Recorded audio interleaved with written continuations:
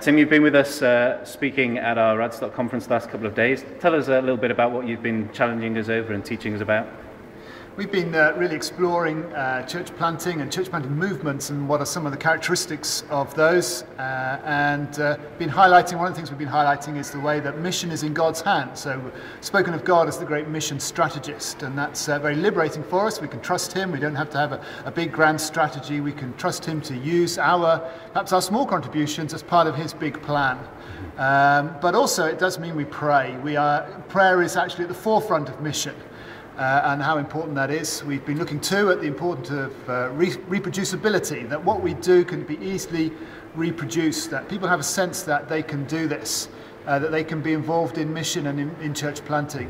And then finally, we've been thinking one of the common characteristics of church planting movements is that they take place in the context of persecution.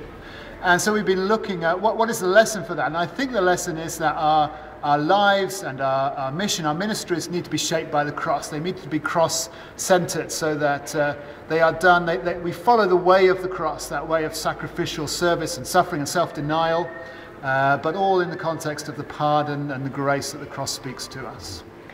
Tell us about your interest and what it is about the Radstock vision and that you want to support and be involved with.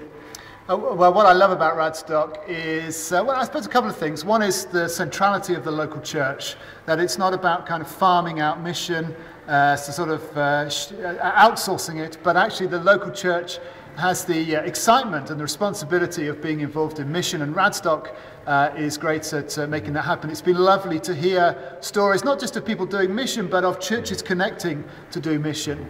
But also going along with that, the idea that this is something that ordinary Christians can be involved with. It's not for professionals. It's for the whole body of Christ. And to hear stories of you know what you might think of as ordinary Christians, yet having a big impact has been very exciting. We've heard many stories over the last couple of days from different people from around the world. What stories are going to stick in your mind? Which stories have been significant for you? Again, many stories, but I think the one that comes first to mind, partly because it sort of illustrates something of what I was saying, was the story of a girl in northern India who through the Lord Jesus Christ was released from a demon possession about 2 years ago.